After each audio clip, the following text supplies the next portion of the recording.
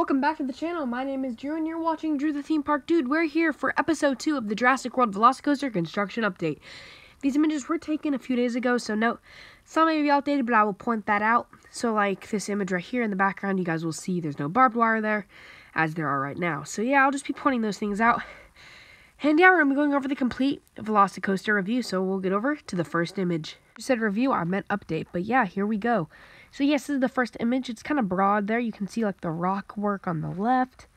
So yeah, there's not really a crazy much to talk about this one image, but like you can see a lot of the supports, the crane putting in more of like the little details. And you can also see the little entrance being built to the bottom left, where you will enter to get in on the coaster. You're also going to be able to be seeing several like new little design details. And yeah, you can see like the little workers to the left, where that was where the thumbnail was, which we'll get a closer look in a second without all the text and stuff. But yeah, that's kind of like your outside. You see like the big queue, the big show building, and then the majority of the outside coaster with that big, incredible looking top hat. But yeah, it looks really neat.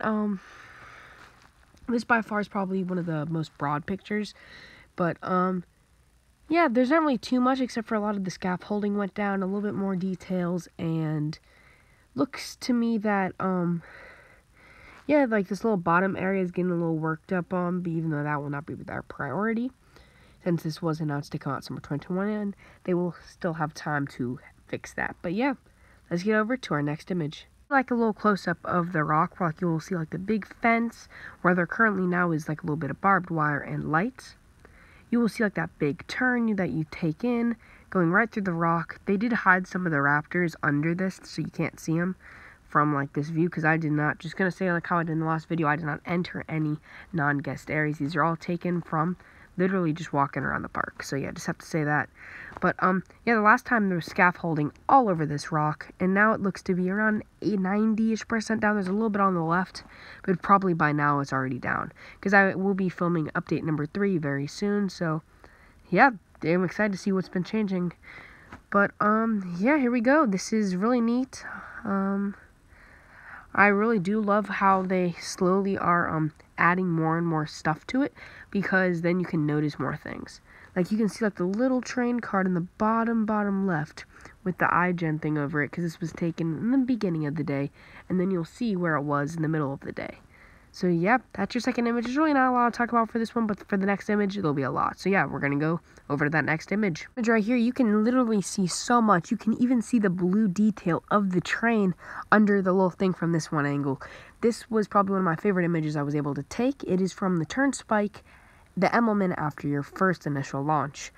So yeah, you see 3 construction, actually 4 there. One guy's like completely over the track, like completely on it, which is, you know, telling you the track isn't too big, but, you know, that's pretty neat. You can see the ride vehicle right there under, like, the coating, and you can even see the blue-silver under that tarp. That is just really neat, and it just gives you a hint that those concepts that were leaked a few months back are true, and, like, you can actually see the ride vehicle, which is really neat, because this is, I believe, one of the first instances, like, from an image-wise. I know by now people have even seen the top with it off, but for like taking this image a couple weeks ago, a couple days ago, before all that, this was very early to be able to see the actual part of the tarp.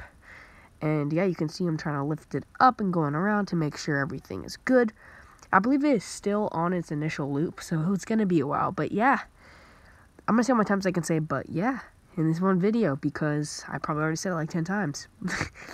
So yeah, well, oh my gosh. Okay, so this train looks really neat. I love how it has like all like the detail, and like you can even though it's not a crazy amount that you can see like the blue and the silver, and even like the little crane going up, and like you can see them like pulling it on it.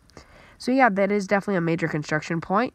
We have one more final image to show you guys. I know it's gonna be a lot shorter video than my average video, but yeah, before we continue real quick, I just want to say, if you guys are enjoying the video, please leave a massive like and subscribe. We're so close to 2,000 subscribers. If we can hit 2,000 subscribers by the end of 2020, I know it's still a few months away, but I just want to make that as a goal. That would mean so much to me, because, you know, hitting 2,000 would just break the barrier. I would never, you know, it'd just be crazy. So, yeah, if you aren't subscribed and watching this, please subscribe, and yeah, we're going to get over to our final image. It doesn't show a crazy amount, except that they did finish the support beams on the bottom going over the lake. Because you can see 4 like little parts of the track here. You can see the 2 like little turns will go through, and then you can see the 2 up top. This almost makes it look like a dueling coaster, but obviously it's not. But just from like this standpoint, it kind of looks like one. You can also see Hulk in the back, which I still am yet to do. So, when next time I'll go though, I most likely will do it. I'm hoping. I'm still kind of nervous though. Comment down below if you guys have done Hulk. But yeah. Off topic there, but you can see like the bridge that makes you be able to completely bypass the Wizarding World from Lost Continent to Jurassic Park. They was especially needed. That was that temporary bridge. I would not be shocked when this coaster opens, they get rid of it. But now it's time for a little Rick's Flicks rumor that he did come up with that I just want to elaborate off of.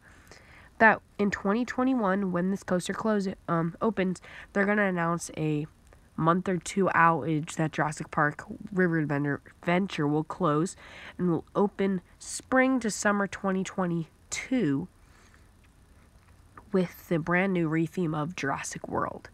Just in time for the new movie, since the new movie did get delayed, and it could use the new movie aspects. It could use Fallen Kingdom and the original Jurassic World, and as well as the original Jurassic Park. Do I think it's going to be a lot like Hollywood? I do not. They have a lot more room in Orlando. They can add more features, but the only downside is to Orlando is like literally the second you enter the building, within a minute and a half you're down the drop. So that is going to be the little disadvantage. They might have to build some outdoor show scenes, such as the Mosasaurus, and maybe if they want to include the gyrosphere or whatever in that aspect.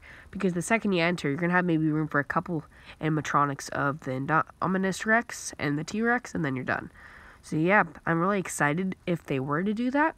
But I would miss the retro Jurassic Park. I still hope they keep that dinosaur that you enter under the bridge, aka Fred. That's what I named him when I was little, so I still call him Fred. Yeah, like the big dinosaur. I hope they keep him, but if they don't, you know, not the end of the world.